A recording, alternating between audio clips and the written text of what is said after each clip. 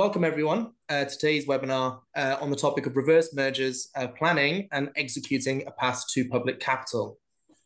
So we're joined here by Michael Cunniffe from Danforth Advisors, David Stewart from Latham and Watkins, and Luke Marshall from DFIN. We are awaiting our final speaker, Alan Selby from Stifel, but we will just wait a couple of moments for him to join. Until then, though, just a couple of points before we begin. Any questions for the panel, please do post in the Q&A function just there at the bottom of your screen. We will be launching a few polling questions throughout the webinar to make this as interactive as possible. And anything else, please do make use of the chat function also at the bottom of your screen. So until then, Michael, I'll just hand over to you. We'll work to get Alan with us also, and let me know when you would like to have the polling questions up and running. Yep, perfect. So thanks, Adam. So welcome everyone, and thank you for joining today's session. We are going to be, as mentioned, covering off the topic of reverse mergers. We chose this topic because it seems to be a theme that's coming up more and more and more again, and I guess this generally reflects, the challenging capital markets and the small volumes of IPOs at the moment. And so as people start to think about alternate pathways to the capital markets, we thought it would be a good time to kind of go through this topic and just refresh. I think that being said, in discussing it with the panel, we're certainly not picking this topic as a suggestion that we're expecting a huge avalanche of these transactions to come in. We're not sort of suggesting that, the reverse merger is going to be the new IPO type thing. But given, I think it'd just be good to have a conversation so we can understand, and look at these as alternatives and just get to know them a little bit better. So we do actually have there's a lot of ground to cover on the topic of reverse mergers, and we are going to do our best to get through it as much as we can in 60 minutes. In terms of how we're going to structure the session, we're going to spend a little bit of time on just some background of reverse mergers. Then we'll move through into talking more about how you get these transactions done, essentially. And then we'll pivot into what happens after the transaction, or sort of, life after the reverse merger. I wanted to put in just a few general caveats. So we are going to focus on the NASDAQ as the exchange when we refer to capital markets. And so therefore, there'll be some references to SEC regulation, etc. And there will be a bit of a US bias. Obviously, you can do reverse mergers on a number of exchanges, but given this is life science, we tend to think about the NASDAQ as the default. So just context there. Also, in talking about these transactions, we're going to be sort of considering that both parties, so both the target and the acquirer, are also life science companies. So again, just quickly recognizing reverse mergers can happen between two companies that are industry agnostic. But for this conversation, we're just going to talk about life science companies. Also, just want to cover off as well that we're not going to be talking about SPACs, as while they are a form of reverse merger, they're a whole topic in themselves, and we be better off doing it justice in a separate session. So we're not going to be getting into SPACs. Not quite sure who we have on the call, so we're going to assume it's a UK EU blended audience as well. So with that all out of the way, I guess, Adam, it'd be helpful just to learn a little bit about kind of where people are at so we can help level set the conversation. So Adam's got a couple of poll questions he's going to send out. So Adam, can you send those through for the group? I think the first one is whether people have been involved in an IPO. So Adam's got question 4. So we can do question 4, which is, in the past 6 months, out of interest, are people hearing more or less or about the same about reverse mergers? So I think we'll give 15, 20 seconds, Adam.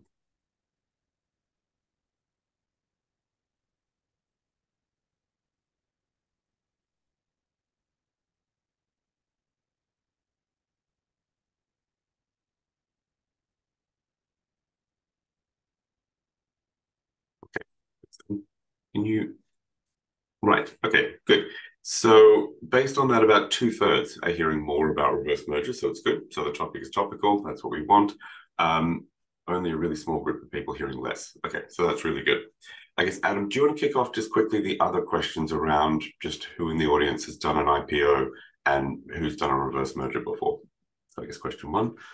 So just really quickly, 10, 15 seconds. Has anyone done an IPO before?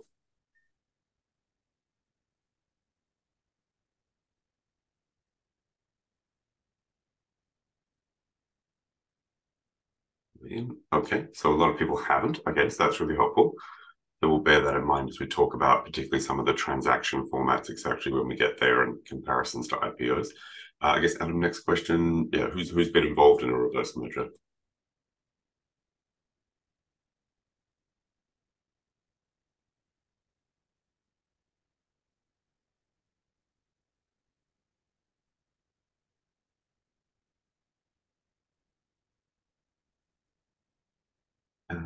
Okay, so most people haven't, which is not hugely surprising given they're not as frequent as an IPO.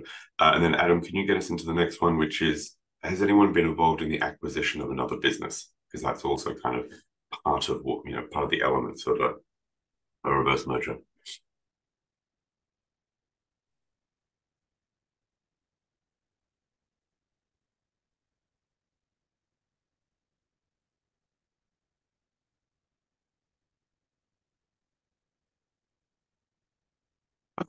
Yeah, okay, a little more than half have been involved in acquiring a business. Okay, good. So I guess then let's get into the background and level setting about it. And so, David, I might throw the first question to you, really, which is at a high level, could you just give us like what's the 30-second description of what is a reverse merger transaction? Yeah, of course. Thanks, Michael. So as you were saying, a reverse merger is, in a nutshell, just one of many tools in the toolbox for how management and shareholders and founders would want to take their business public, along with an IPO, direct listing. You mentioned SPACs. Reverse merger usually comes along when an exciting and dynamic, usually growth company, biotech or tech, identifies an already publicly traded company that is no longer a functioning business or has very little business left and is looking to stay public and to kind of reinvent itself by entering into a transaction where it acquires or is acquired by the private company, and therefore the private company becomes public in essence by merging into an already public company. Sometimes these are called distressed companies or zombie companies. That's a bit unfair. Sometimes they're just simply biotechs who had an interesting idea, raised some capital, and then couldn't get past a stage trial and ended up sitting on cash and having a public float, and they're looking to redevelop. Many famous companies actually started out as something else and then reinvented themselves. Yeah. I think it's interesting too. I always hear the term sort of fallen angels bouncing around a little bit, which feels a little dramatic, but it's another term people like to use. I think the other one I hear too is cars without engines is sort of another one where basically a life science company, the lead program hasn't gone ahead. I guess, Alan, maybe throwing to you for a little bit. Just thinking about the company that's publicly listed, that's the acquired company. What does their world look like? I mean, how are they seeing things? Obviously, they're in an interesting position for the publicly listed company, but how do they view the world, and what are they trying to achieve? To be honest, that's very different based on the company, the composition of the board, and how badly they've fallen on. Typically, how badly they've fallen on, let's say, some phase 2 or phase 3 failure. In addition, also, how much cash have they got left with nothing to do with it, hence the cars without engines type of analogy. I guess the real pressure, given that we're really talking about US reverse mergers here, is that boards, management teams have a very clear obligation to deliver shareholder value. It's very hard to do that if you've got a lot of cash in the bank and really all you're doing is paying salaries without really delivering anything material. A lot of these biotechs that fail will typically have, let's say, a phase 2, phase 3 failure, and then the next product in the pipeline will be preclinical, maybe entering phase 1, and the potential to actually have some form of good news anytime soon that's going to move the market is incredibly small. If you look more broadly at what you could describe as a potential target for a reverse merger, there's something in the order of 200 companies right now on NASDAQ that are trading below cash. Any one of those could be deemed to be a potential target for a reverse merger, even though probably half of them will claim that they're just being absolutely battered by the market and this good news coming if only they can get to that endpoint in their study. some point soon, and the market will find out. Usually what happens is, the board puts a lot of pressure on the management team to say, right, this has happened, we've had that bad news, what are we going to do now? And they effectively encourage the company and direct the company to make a formal announcement on the basis that they, as representatives of the funds that have got into the company either pre-IPO or at IPO, are very keen to see a return on that cash, and so looking for some form of merger for their company to do something with that cash, potentially use the liquidity being listed on the market. That's really what that's really a question of what else is out there that they can do, and then the next step for them is really that they either run a formal process to by hiring a bank and saying, right, what is out there that we could actually potentially merge with, or they just basically will be open to discussions and take the first attractive offer that comes along. I don't know if I'm supposed to answer Peter Jensen's question. Of the 200 companies on NASDAQ mentioned trading below cash, what percent of biotech? I believe all, if not substantially all of them are. Michael, did I answer your question, or did I miss anything out there? Sorry. No, that was really, really helpful. And I think the interesting bit, the bit I wanted to kind of drill into there was really there's kind of this board mandate to just come up with a strategy to resolve the public company situation. So there's that environment going on. You've also got shareholders in the background of, the existing shareholders in these companies. You've also got the pressure of, do you do something or do you return the cash? So I think that's an interesting dynamic. Yeah. I guess, I might throw to David a little bit, just moving around. But in terms of the 200, I mean, like, what transaction volume do we kind of anticipate? I guess, are these frequent transactions? Are we sort of thinking, okay, a lot of the 200 are going to become reverse merge targets? Like, how do we think about this a little bit? I think it's fair to say that ultimately none of those will remain independent companies. It's highly likely that not one of them will remain independent companies, either because they'll get to some form of positive data, it excites the market and someone will buy them, or they'll raise enough money to get to the next stage and then someone will buy them, or they will run out of cash, or they'll end up in some form of merger with some other biotech to do something whereby effectively the combination of their cash and relatively, and by relatively I mean relative to whatever else is going on in the public markets, the relatively uninteresting pipeline that the market is not valuing, they may find another listed company that is low on cash but has a more interesting pipeline, and by putting the two together you create a more robust entity that maybe can potentially either go longer, further, or even get to commercialization. And I guess, David, can I throw to you a question? Is in thinking about these companies and these targets, do you see any differences between US and UK or European biotechs engaging in these transactions? Or is it really just down to a company as a company and science is science and programs? So you're talking about... Oh, go on, sorry, David, yeah. Yep. It's a great question. I think that from an operations perspective, or from a diligence perspective, whether it's biotech or fintech or whatever kind of tech it is, a company is a company is a company. In terms of being prepared for these types of transactions, U.S. domestic targets tend to be better prepared just because they already have U.S.-based auditors. They're either already have what are called PCAOB audited financials, or they're able to uplift their numbers quickly. European or outside of the U.S. companies, even though they may be frankly better targets at times, they're not accustomed to the cadence and the pace of preparing numbers that are PCAOB ready, and they need a little bit more ramp up time to get ready to become a U.S. registered company. That being said, it's not beyond the art of man. A lot of these targets are startups. They have relatively limited operations, and they can fairly quickly get their numbers together. It's a matter of weeks or months, not years, in order to be ready. Otherwise, generally pretty similar process, pretty similar thinking from the lawyer and accounting perspective. And then from the marketing perspective, of course, it's just a question of how quickly can you get to research and coverage, and how well known is the name and the sponsors or the scientists who are running the tech. So I think let's pick up the investor relations piece. We've got that a little bit further down the line, so we'll get into that a little bit more. I think just quickly to comment on the accounting side of things, I think, exactly to your point, as we see with IPOs, there is kind of this rapid maturation that's required in order to be, to meet the requirements of a PCAOB audit and also SEC reporting. So, I mean, I think that dynamic is very true.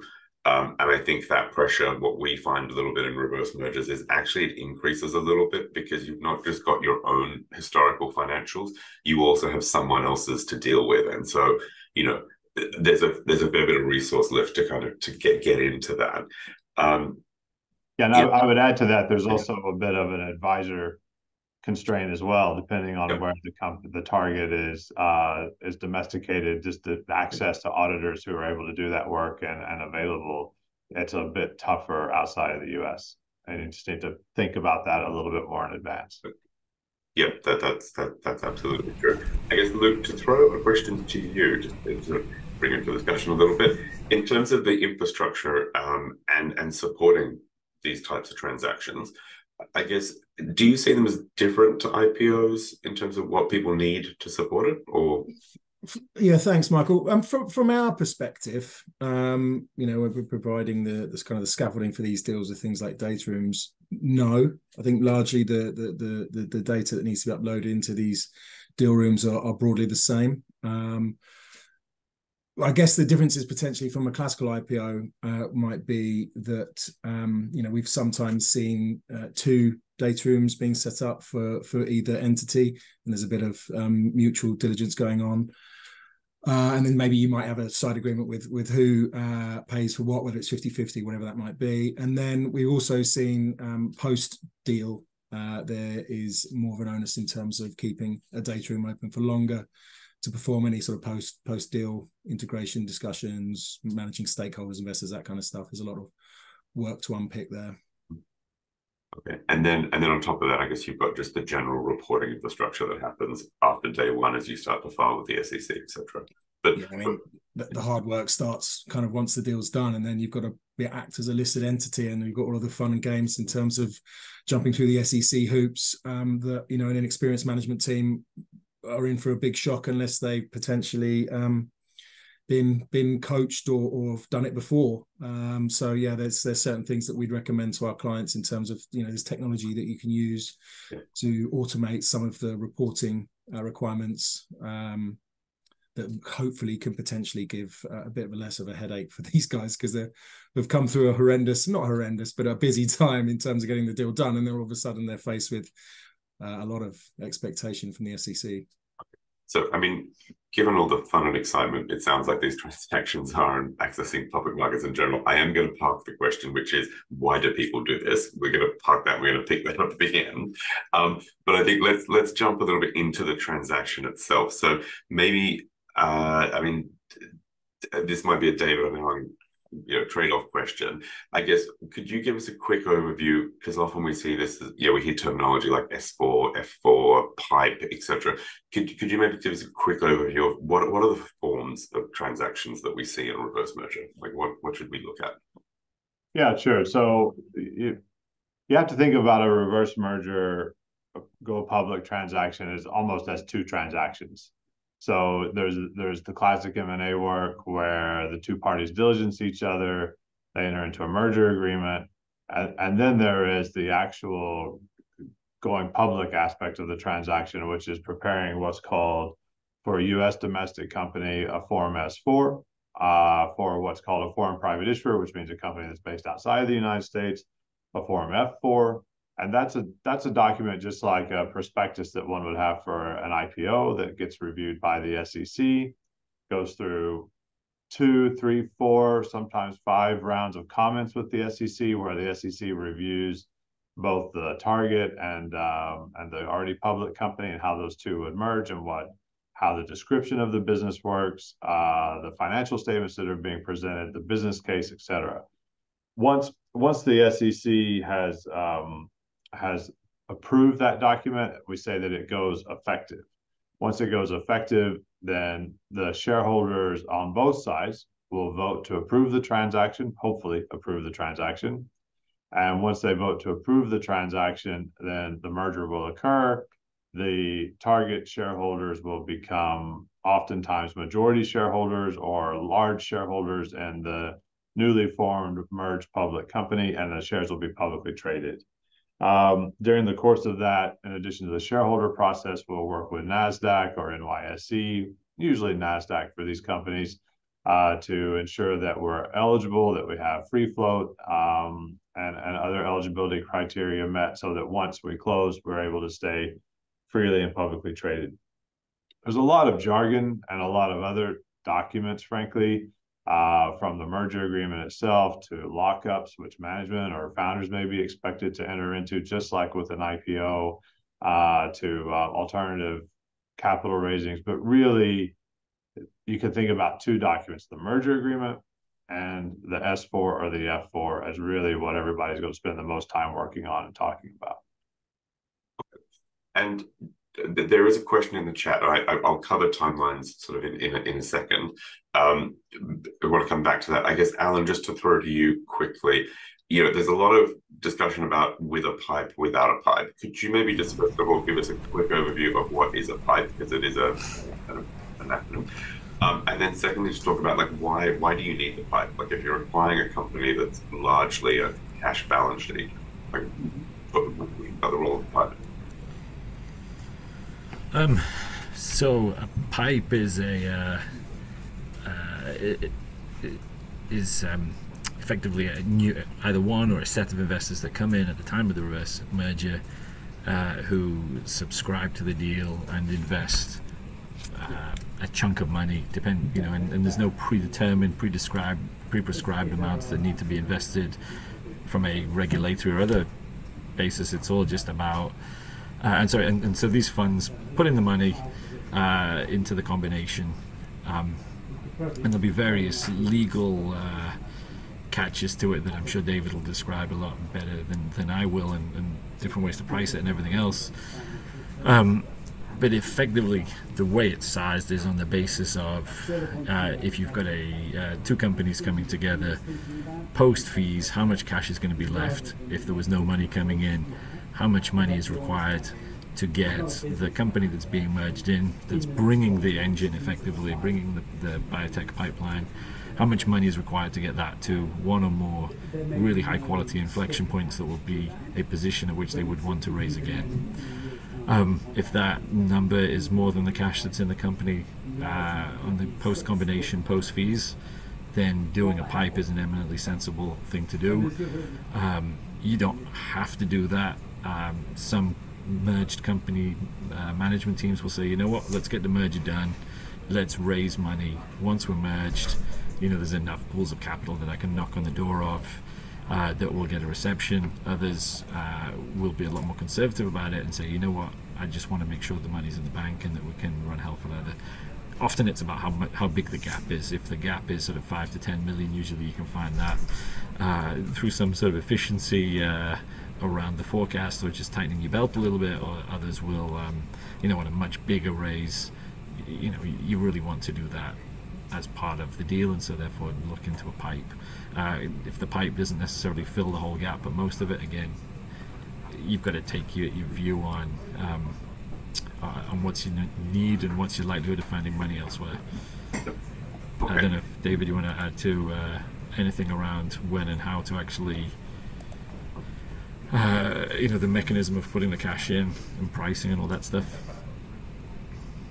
Yeah, no, I mean, I agree with everything you said, of course. Oftentimes the pipe will run, well, it can run either way, but it can run in parallel with the merger agreement negotiation and be entered into simultaneously with the merger agreement. Or it can be done after the merger is signed, and there can be marketing done once we have an announcement of a deal and then the cash is raised. Under either scenario, the nature of the pipe is that it's a private transaction, and so on the day of close, what that means is that investors in the pipe will not have registered shares, and they'll have to wait usually 30, 45, 60 days until those shares are registered and they can freely trade them.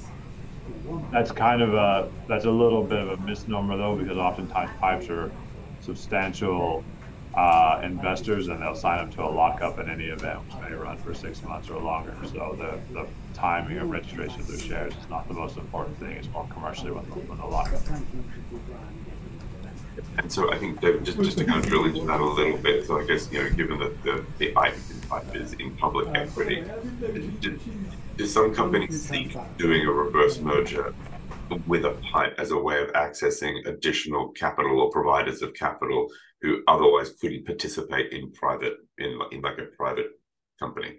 Certainly. I mean, so you not just pipes into equity, but also these types of transactions are almost the only way that you could get a convertible in, because many convertibles are relying on the fact that there will be a publicly traded, SEC registered, US listed security with volume and trading and liquidity. So it really, by achieving the public listing, it substantially opens up the universe of potential investors, because they see a path to a liquid exit, or at least a trickle out exit that they wouldn't have in an otherwise private company. Yep. Okay, great. And Alan, I know you kind of talked a little bit earlier around how the transactions come together in terms of the board seeking strategic advice and talking to investment banks.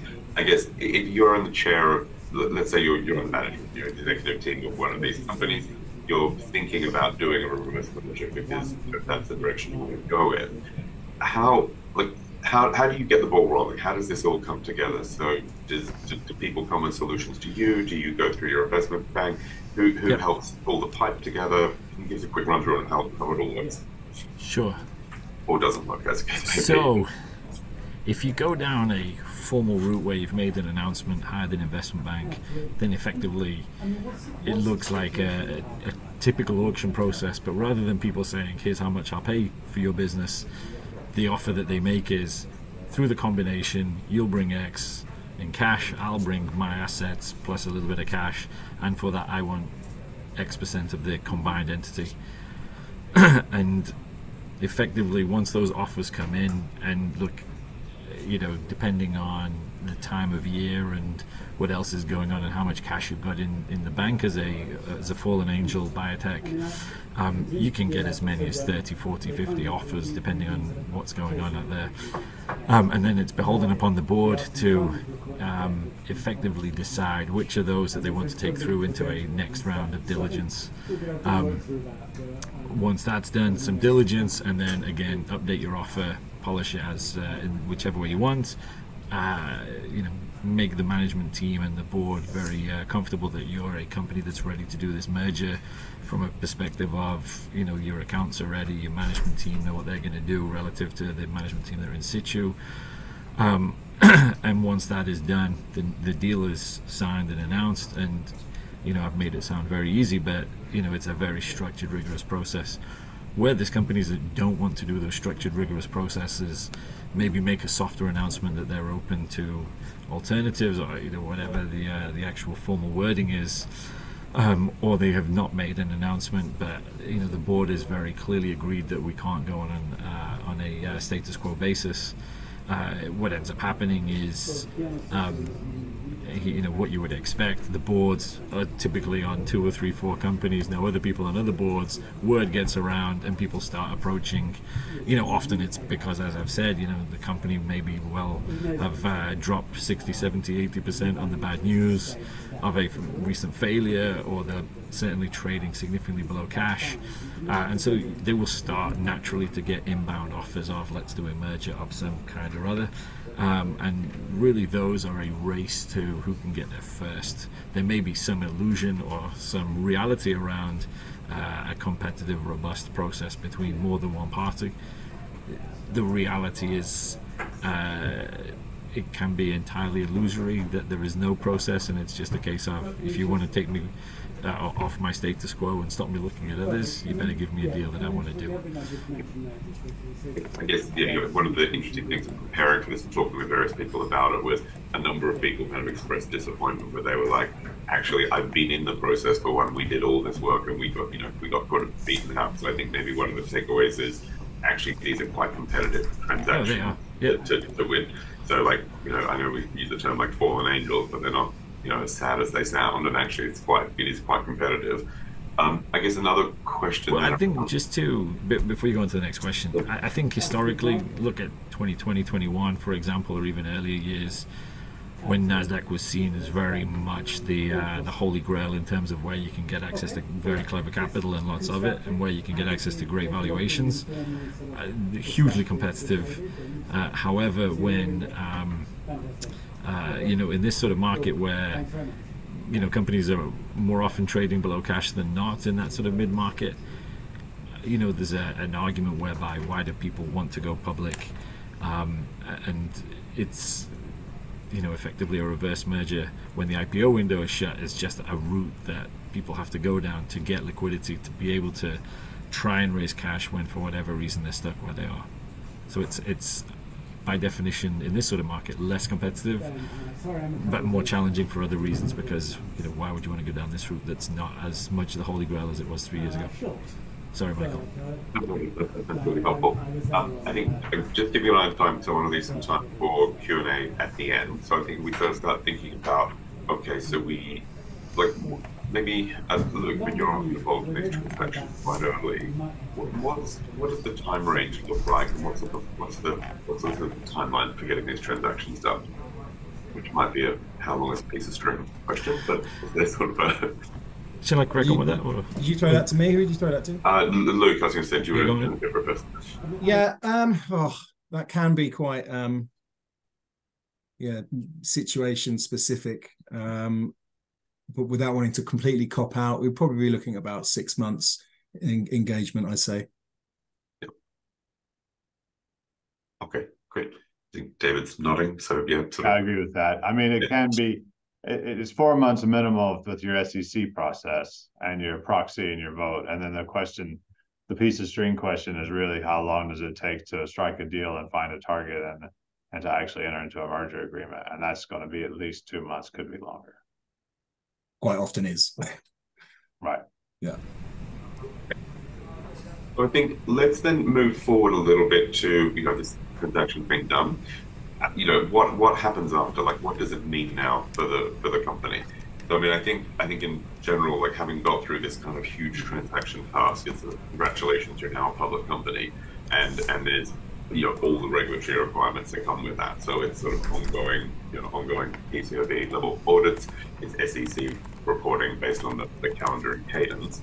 I guess in terms of a question, I mean, Luke, what do you often see as like the challenging areas for management teams after one of these deals closes? Yeah, I mean, when you look at it operationally, sorry, go on. What were you saying? Sorry, what support do they sort of come to you look for? Well, yeah, I mean, there's some key considerations that we try and impress upon management teams, just to think about, because obviously you're so lost in the deal and it's such a huge kind of impact on you in terms of time and resource.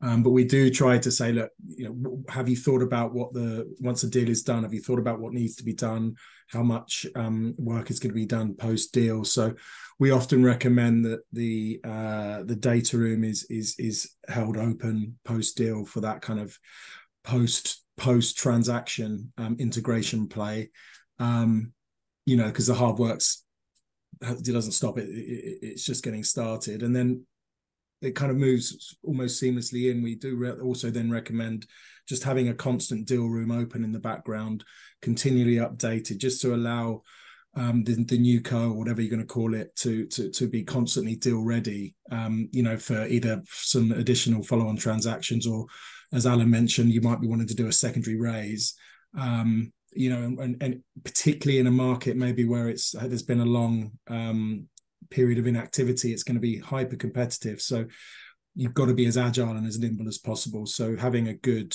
set of data continually updated is absolutely key. And then obviously I touched upon it earlier, just around the SEC reporting requirements. That gets relentless, and it's going to be you can't have any mistakes. So you're going to have a 20F or a 10K annual report. And as I mentioned, there is technology out there that you can use to collaborate within your finance team to, get things done and try and automate that as much as possible. Because what you'll find is there's a huge expectation, a lot of pressure to not make any mistakes, and generally the finance teams of these companies are still really lean. So yeah, they'd be the three sort of topics I would try and impress on the management teams post deal. Great. And I guess, David, if I can throw to you a question, which is, like, with the reverse merger, obviously one of the companies has already been public for some time, and so when I think of like being an emerging growth company, that gives you certain extended timelines to do things. Are there any like unintended consequences as a result of doing these transactions? So, for example, do certain timelines reset? Things of that nature that you might default with an IPO that you automatically get. There can be, is the honest answer. So for those who have gone through an IPO with the smaller companies and have been a foreign private issuer, then you would be familiar with a lot of exemptions that are available to being an emerging growth company, to being a foreign private issuer, which gives you various relaxation from the rules on how often you have to report, whether you have to do what are called Section 16 filings, whether or not you can use IFRS or US GAAP, et cetera, when your SOX compliance, Sarbanes-Oxley compliance is required. The first thing to note is that many of the so-called fallen angels will be US domestic issuers. And so therefore, if you want to do a reverse merger into one and you're a foreign company with IFRS financials, you're going to have to switch to US GAAP. So that's just a basic blocking and tackling point. And then in terms of whether or not the emerging growth company status is available, it depends. It depends on the history of the issuer, how long they've been public, what their prior revenues are, how they became public, et cetera. It also depends on the target, whether or not it has any revenues. So that may or may not be available. And just generally, also, you would look out for things like, for example, has the current public company that you're merging into had to have a restatement done, or has it had a late 10K or 20F filing such that it would not be eligible for a shelf registration statement within a year, or have certain advantages that the SEC gives to well-known seasoned issuers or regular issuers delayed or deferred for some period of time. Things like this, you just have to do diligence on. You have to work with your counsel and your accountants and your bankers to kind of figure out whether any of those traps are there. Yeah, I mean, again, it sounds like, again, there's if I think about an IPO pathway to this, it sounds like there's potentially more variables at play. So it's not automatic that you're going to trigger some of these issues, but they could be there, as opposed to. The other thing I've heard feedback about, as we've been discussing this in the week, is often too, like, if you think about an IPO, you're to some extent in control of your readiness program. So you're thinking about going out, you're preparing for things, you're upgrading things. With a reverse merger transaction, you may not be in control of the timeline. You may have to move kind of faster. So actually, these can be very difficult transactions to not just pull together, but also survive and thrive through. Well, I agree with that completely. Your classic IPO candidate usually has been thinking about that for 24 or 36 months and has been kind of gearing up for it. You will have companies like that who want to do a reverse merger, but a lot of your classic candidates are ones who, as Alan was saying, have a problem they need to solve. They're solving it by trying to quickly access the public markets and find a way to raise capital. And they just haven't geared up. They haven't built the infrastructure that they need to, and they have to do it very quickly. You can outsource a lot of that. You can hire accounting firms. You can hire a PR agency. You can outsource a lot of support for those first couple of years, but you have to be ready to do that. Yep. And actually, on that topic, Alan, I wanted to throw to you just around, one of the probably the bigger impacts I think about, obviously all companies have been doing investor relations as a private company, that activity changes significantly once you go public. Could you talk a little bit about, what changes, or how do you handle the investor relations upgrade basically at the end of a reverse merger? I'll be honest, I'm not sure I'm entirely well placed to to answer that. I'm the guy that gets them to signing and helps them a little bit beyond there, but not really. Look, I think importantly, you've got a whole new set of rules, right? You know, the what's insider information versus not is fundamentally the key. When you're private, you can say what you want to whoever you want, and you know, it's quite straightforward. If you want to have things limited by confidentiality, great. If not, you know, it's your information to pretty much do what you want with, because it doesn't impact any share price out there, and so it doesn't constitute any sort of market abuse. When you've got a listing, you've got to be much more careful about what you say, much more diligent, particularly in the US. You've got to be much more, in general, conservative about what you say is achievable, and you know, stuff that you're comfortable is deliverable. Otherwise, you know, God bless, you'll have lots of letters from very expensive lawyers threatening to sue you, and so there's that level of conservatism that you've got to be careful about. I mean, otherwise, it's pretty much, in general, I think, relatively the same. And the big difference, I think, that listed companies have versus private is the dynamic of the flow around how your shareholder structure changes is quite material. The dynamic and the flow of your shareholder base just can change quite significantly, particularly as you're going through these fundamental transactions. You get, you know, all sorts of companies coming into the capital structure, and you know, either trying to find ways to make money, whether it's on the back of the good news or saying, actually, we don't want this deal to happen, we'd rather have a release of cash. There's a number of those that have happened in the last year, even unfortunately one or two, well, one that I worked on most recently. And then, you know, I think also, you know, you'll have you know, in general, you should have a much more stable board when you're a private company.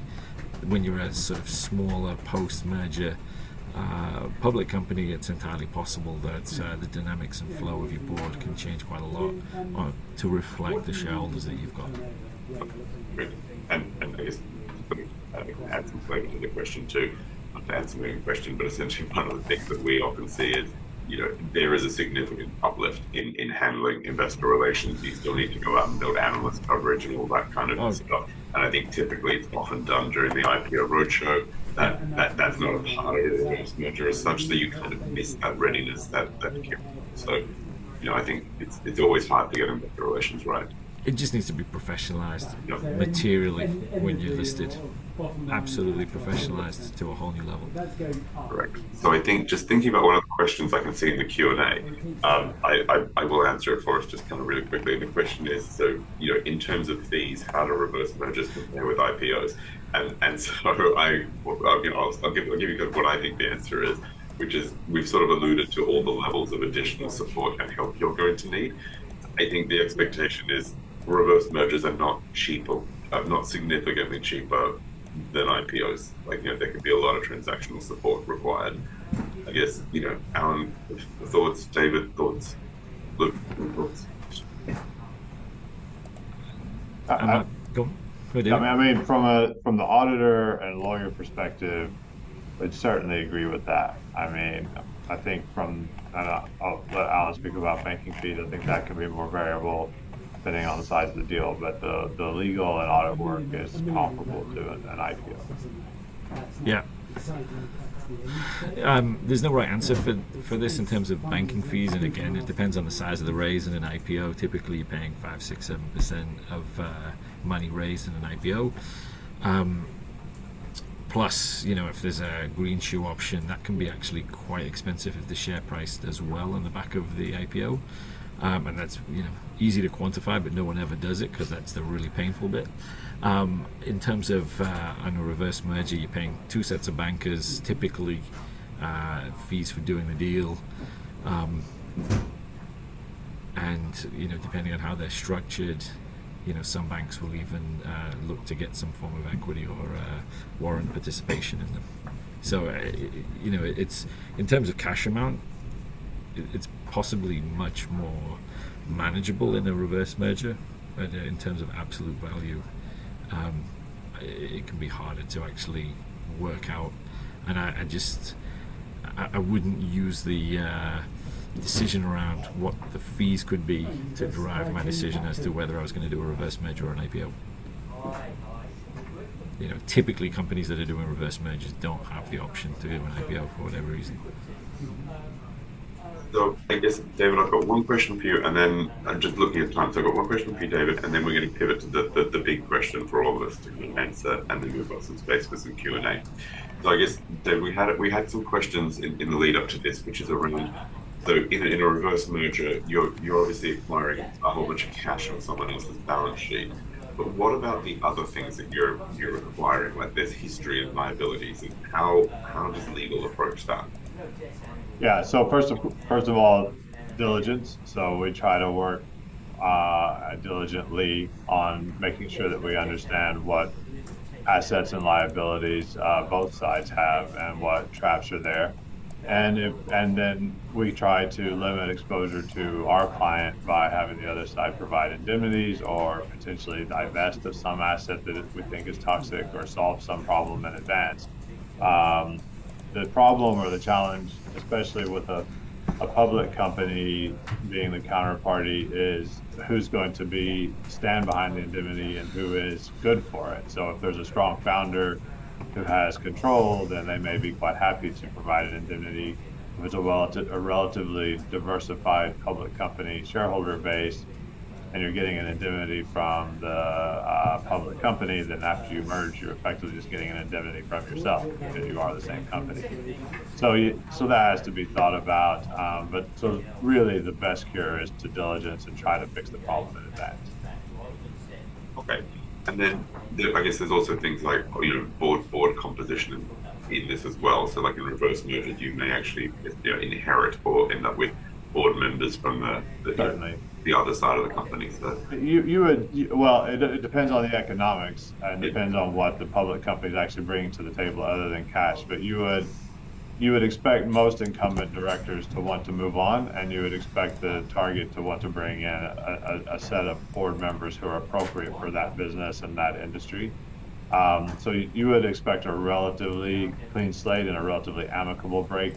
That could depend on employee stock options and other things that there's some trigger that makes it prohibitively expensive. But usually with board members, that's not the case unless the company had a relatively high-profile board member that had a particularly interesting package.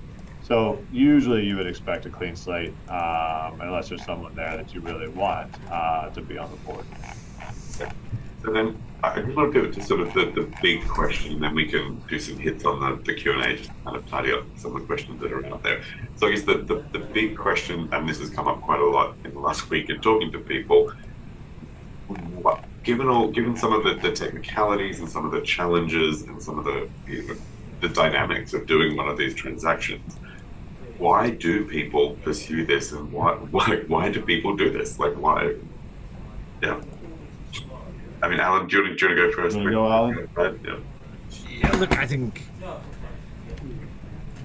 as I said, NASDAQ isn't the promised land that it was 2 or 3 years ago. People do reverse mergers because there's an opportunity there whereby they get access to cash now through the company that they're merging with, access to cash later, potentially even add in new exciting shareholders by inheriting them through the merger. The exposure can often be quite good. Getting a share price can actually be quite helpful, particularly if you think you're going to transact in the not too distant future and you think you're going to get a good response. So having a share price that means that someone who comes along and says, we'll give you a premium to where you are, can help you look like a more attractive target, potentially even IPOing gives you validation. And so IPOing through a reverse merger can give you that validation that you're a company that big pharma, mid-sized pharma should look at to acquire. I mean, all of these are very valid reasons. What I would just caution is that given the valuation challenges, given the lack of access or reduced access to capital on NASDAQ, given the increased cost of being on NASDAQ, I think the hurdle for companies to view it as the promised land has certainly gone up. But that said, if there's no cash anywhere else, NASDAQ is still probably a better place to be for lots of other reasons. Yeah, I agree with that. I mean, I would only add to that it is, which is really kind of what Alan's saying, is that it is still, especially if there's a pipe, it is a pretty great form of price discovery. And so if you're, you know, in addition to raising cash, you do get a market valuation, you get a market check. And if you have good research and coverage and liquidity in your stock, then, you know, you have better valuations usually than a private company, even still. Okay, great. So we've got 7 minutes left, so I might just pick off some of the quick, a couple of the questions in the Q&A just to kind of close them out, and then I guess maybe we can go around and just go through final thoughts if people are happy with that. So I think one of the questions was around FTC regulations. So I guess, are these transactions regulated any differently than other kinds of mergers or other kind of corporate transactions? No. I mean, there are merger controls in various jurisdictions that would have to be looked at, but generally, no. Okay, good. And I think we've covered it all off. So then I think with the final kind of minute or so left, I guess, you know, closing thoughts on reverse mergers. I mean, maybe, you know, we can go in order. Luke first, David, then Alan, and then I can close out. Final thoughts. Yep. Okay, so I think the one key takeaway I'd ask you to think about is just trying to achieve deal readiness in whatever way you can. From our perspective, it is creating and maintaining an up-to-date data room with all of the relevant materials and ready to be diligenced at short notice. That allows you to be nimble and active in the competitive market. David? Well, a lawyer always supports deal readiness, so I'm all for that. I would just say that I think that these will continue to be an important tool in the toolbox for certain companies to go public, and they are worth pressing your financial advisors on, and not to be dismissed, even in a challenging market. So it's something that a thoughtful board will think about. Alan, thoughts? So final thoughts on?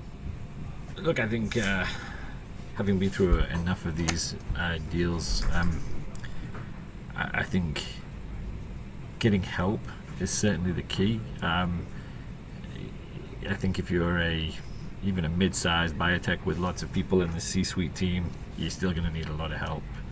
There's just a lot of wood to chop to get these deals done.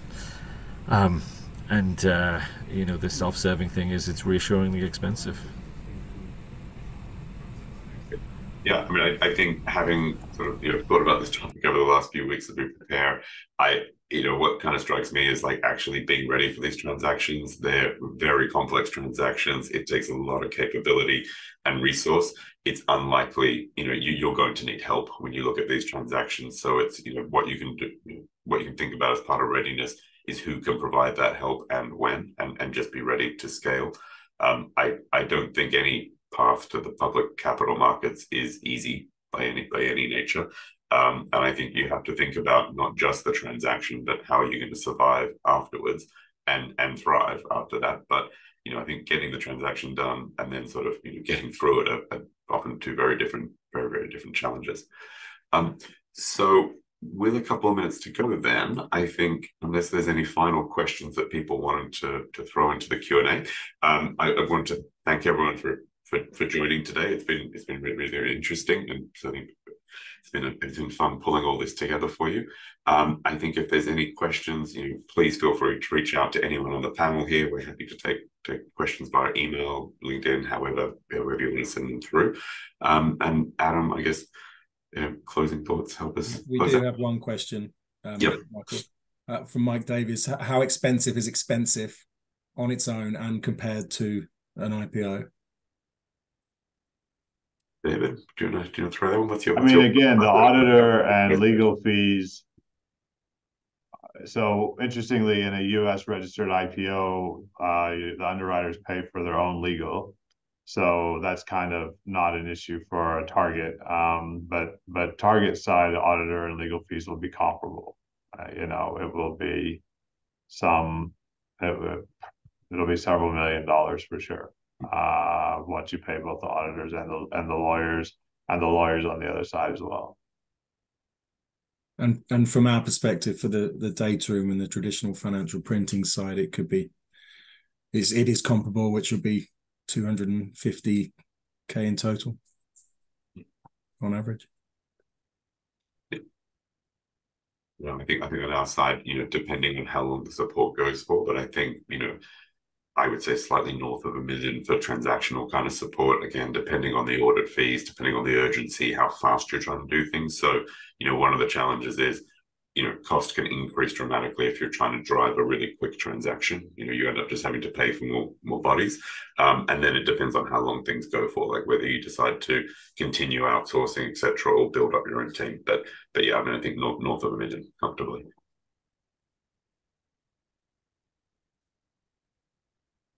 Great. So I think that is the final question. Great. Michael, thanks so much for putting this discussion together, steering the discussion. Luke, David, Alan, thanks so much for joining as well. And also thank you to all the attendees who signed in today.